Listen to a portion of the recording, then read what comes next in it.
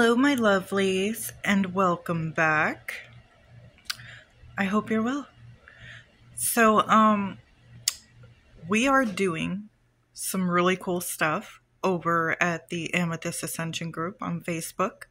I believe now it's called Divination Spirituality.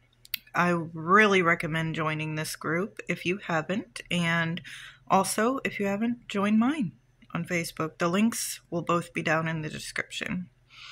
But she had an idea of trying to get the community together to do some past life work this month, and I think it is amazing, and it can really be beneficial to us spiritually, and that is what we're going to talk about. I've been going through some things, okay? A lot of you may know, which a lot of you may not know, because I've been kind of private, off to myself, but a lot has happened in the last year and a half. Chris and I were no longer together, and I had met someone else, and we've been together for a little over a year now. This man was so unexpected, but also expected spiritually. We're going to get into that and why that's so prominent in my spiritual practice right now and in this past life work. It was one of them things where I'm in that phase where I know it's important right now, this relationship, for my spiritual advancement, but I don't know why. I know it's deep, very personal, and very impactful. I'm not sure if you guys remember, Rochelle and I at Amethyst Ascension were doing this live about have you been visited by this dark magician type of figure in your dreams? And this dark magician figure that we had both encountered, very alluring, very seductive. With mine, I couldn't always see his face, but I knew his body, I knew his voice, and I really knew his energy. And there was one point when he first entered my dream. I was in Ireland still, and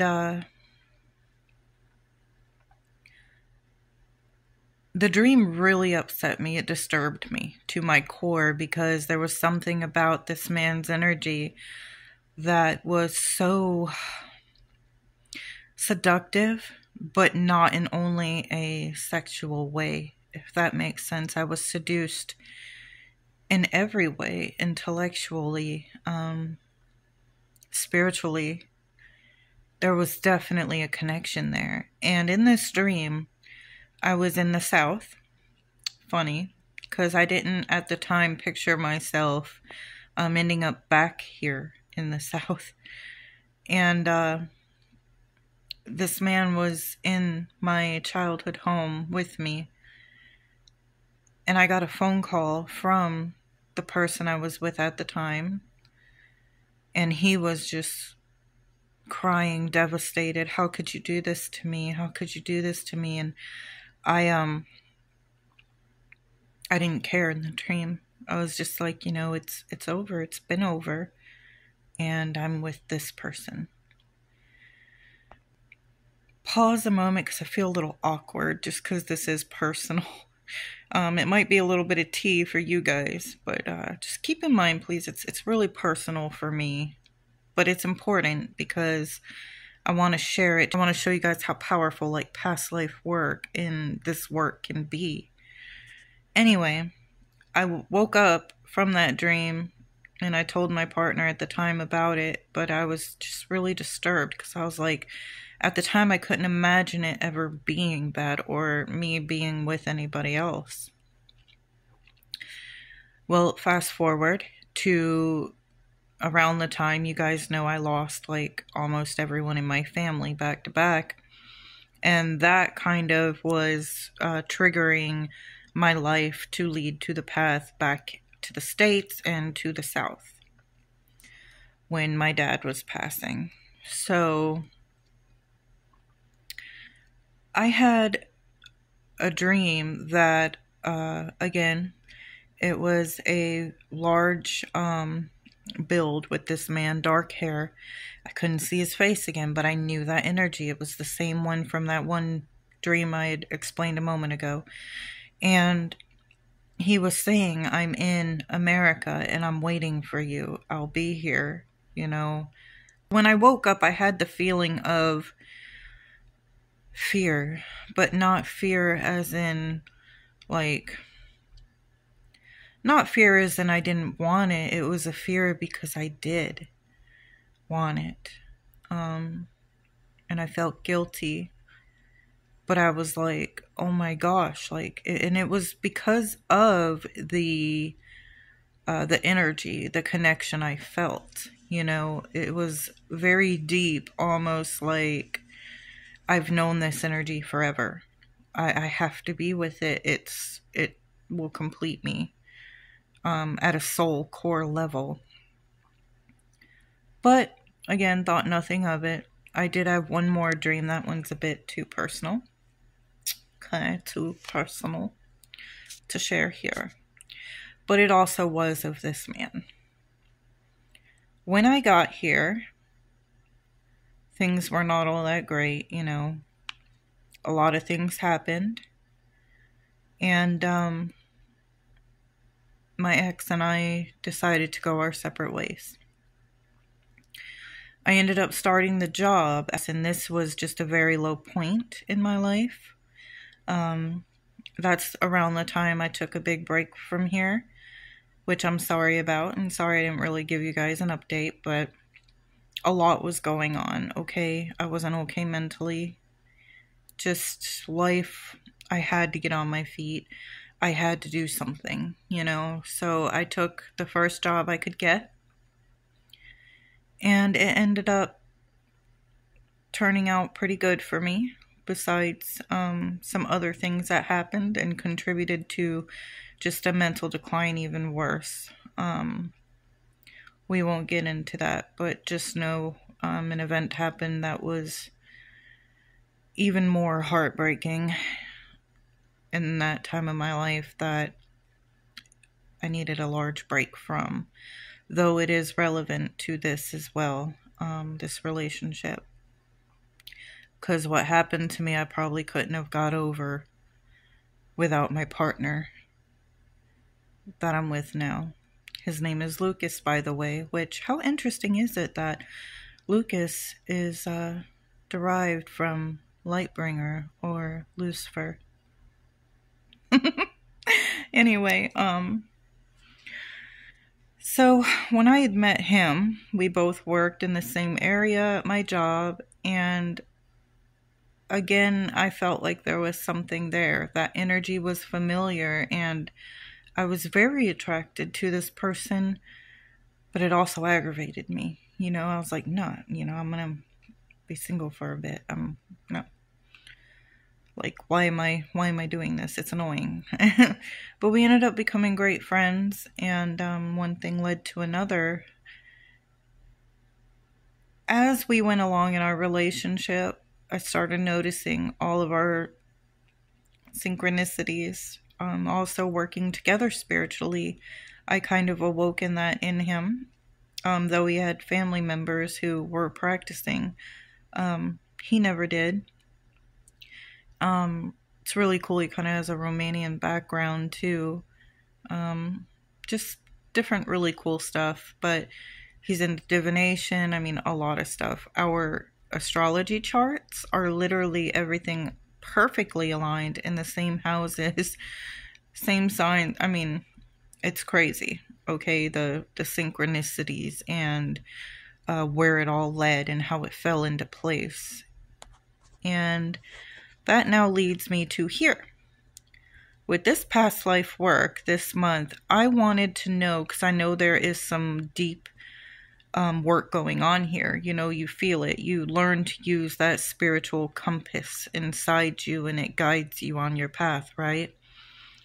I knew there was something very important to this, and and I wanted to know what. We are going to be analyzing that. Why is this relationship important? And we are going to be doing the past life reading for him and me. I don't know if he'll join in the future, maybe, and meeting him. But, yeah, so let's get into it. First, Rochelle over at Amethyst Ascension, thank you so much. You are a doll. But, she helped me because I do not have the archetypes deck yet, but man, am I gonna get it, because this was so powerful, guys. So powerful. Already I have so much information and answers, and I haven't even gotten into this life yet fully. So today we're going to talk about what we got for the archetypes deck, which is pretty much the overall energy to the reading. It adds depth to your past life reading. And then I'm going to read you guys the blueprint of this past life. And then next week we will get deeper into that blueprint and the details of all of it. Alright, so on the screen I've presented to you the cards that were pulled and what both of our roles were. Now, we went into this reading with the question of what past life is significant between he and I for me to know to do the work and know what I'm supposed to be doing in this life. So she pulled a card for each of us for our archetypes in our past life. Keep in mind, this is supposed to be helping us do the spiritual work we need to do in this life together.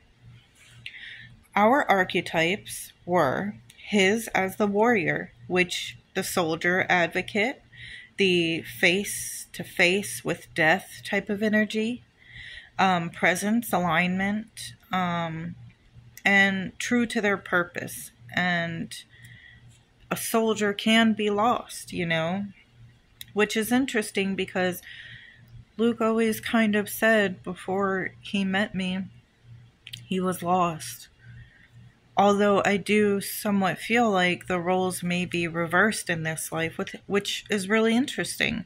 I feel like in this life, I took on like that warrior type of energy where he took on mine, which is the mentor. So the teacher, the sage, the one with like cosmic knowledge, overwhelming forceful energy, gifts for stimulating growth in others. And they know what kind of serves the soul, but it's important for them to remain humble, right? They're the student always, but also the teacher. Which, if we wanted to advance our spiritual alignment in our soul contract, then it makes sense on why roles would be reversed in this life. Because gosh, does he help me. He is my mentor with a lot of things, whereas I'm always ready for war, a battle, or a fight. Now, for the meeting place, our origins, like where it all began, this is when it got really interesting because I even told you guys that I thought that my last relationship was a twin flame relationship. I am now here to tell you that I think that was wrong, which shocks me. I think perhaps it might have been preparing me for it. Which could be why there was a lot of similarities. I don't know. I'm still analyzing that. The reason why I think I actually found the true one. And I know that's like cliche, right? Because you got everybody these days thinking every relationship is their twin flame. I don't think that. But I do think I was wrong here, and this could possibly be it, this relationship I'm in now. For the meeting place, our very origins, where our souls first met, I got the womb. Eternal, the cosmic womb, right? That eternal mother being reborn in the name of love. That was our origin, where our souls met. Plus with our astrology, you know, I mean, it's all paths are leading to it, which again, it really surprised me, because even after my previous relationship and I split up there for a while, still thought, but I also seen in another video that sometimes that can happen. It was somebody else talking about like that twin flame energy and how sometimes a false one can come in before, to prepare you for the meeting of your actual one, which I don't know if it's all true, guys, but it's interesting, so I thought I'd share it. The next cards we went through was the tools we came into with the life, which is like your skills or like gifts, ability, just something you came into. For Lucas, he got the ring, which is like an infinite wheel connection. He came into the life already loving me. Bond between two deep soulmates, that eternal love is what it symbolizes. For me, I got the medallion, which is like an amulet or an heirloom, sacred objects, or it could even be like gifts, emotions, or carrying something for someone or the self. It could even be an idea. And this card kind of hones in on protecting or honoring a promise, or maybe needing to let go of something that I've been holding on to as an idea that needs to be readdressed, to be let go of in order to progress in other workings. And perhaps this connection, there's something to that in doing that for my spiritual growth in this life. We'll see. And I want to say before we do the initiation part of this reading, Rochelle recently did her video on her channel, I will link that below too, using this deck and explaining these cards in greater depth. So I highly recommend going and watching it.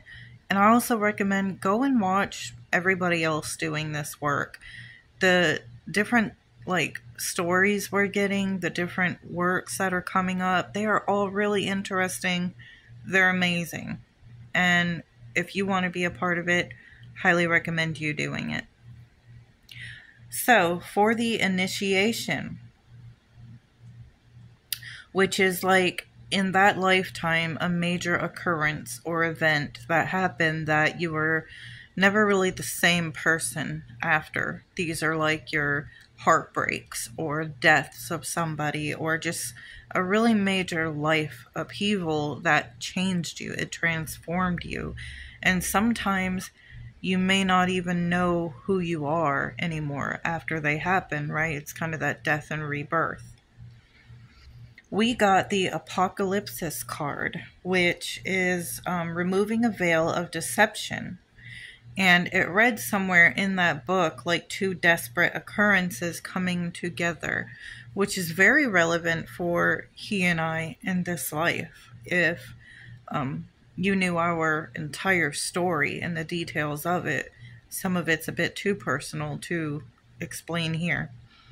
But take my word for it, it's like we saved each other in a lot of ways. So that really spoke to me. God, I'm getting emotional. See what I mean? Like, this past life work, it can be really beneficial. It could be like unearthing truths, regeneration. Like, we're supposed to take our wreckages we both experienced previously and regenerate. And there may even be truths yet to still discover together and work through together. I truly believe he came into my life at the point that he did for my spiritual ascension and growth. And I believe that on the other side, or in the ethereal or astral, we knew this. And it's almost like until I came into his life, he was waiting. If you knew his story, it ain't really my story to tell, but it's like he was waiting. I think deep down I was still waiting too. I made a lot of bad choices trying to find what I have now. But I don't think I could have appreciated the man that he is if I didn't go through those relationships. So in a way, that was spiritual too. That helped me grow too. And now I feel like we got real work to do. Anyway, let's get on to the blueprint now of our life, this past life. Holy hell, you guys. Okay, so I paused the video to actually do like the blueprint because I hadn't done it yet, okay? I'm bad at time management. So the plot thickens. The plot fucking thickens. Alright, when he and I first got together, Rochelle, for fun, actually did like a past life reading for us. This is the exact freaking past life she did. Oh my gods.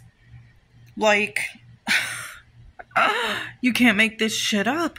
And what's interesting about this, alright, tone it down. Alright, I'm sorry, I'm just so like, I'm just like, wow, blown the frick away. So the one she did was an unrequited love of a life we had during the World War era. Okay. I'm sorry. During the World War I era, and I was a young female in that life. My father didn't want me to be with him, but he went off to war to kind of like prove something to him, that he was like worthy of me. And I ended up losing him in the war, and I opted out, unalived myself, out of the pain of losing him. It's the same life. Not to mention Luke. It's like his one of his grandfathers was in that war and died in that war from it was a really famous thing that happened. It was like the soldiers, they got in the shipwreck out there and they drifted for days. Yeah, one of Luke's grandfathers was involved in that, and could he possibly be the incarnation? Wow, guys, this is the same life. So, for identity, he got devotee or follower. Mine was young female. Time frame, World War age. Location, West civilization. Faith was sacrificial, which is interesting because I'm like, yeah. Anyway, we'll get more into that next week when we learn the details of this. Our love, unrequited. Trauma was war for both of us. Death was war for him, and opting out for me. Lesson for both of us, overcoming loss. And wow. Just wow. So her getting that life while reading for us for fun, because I believe I had similar questions when she did that one for us, and this was quite a while ago. There's something definitely important about this life. Something we carried over and we're supposed to be doing in this life spiritually. I feel it, and this is confirmation. I'm blown away. And for those of you interested, I am using the Uncover Your Past Lives Oracle. And the one she used was the Archetypes deck. I'm just so excited. I can't wait for next week, guys. But yeah, this video is long enough. Thank you so much for watching and following along with this. I find it so interesting. Wow. Okay, well, starting off with a banger, right? For this week on this journey. I'm so happy to be here and share it with you. But, okay, let me know what you thought down in the comments. I mean, this is amazing. Alright, guys. Till next time.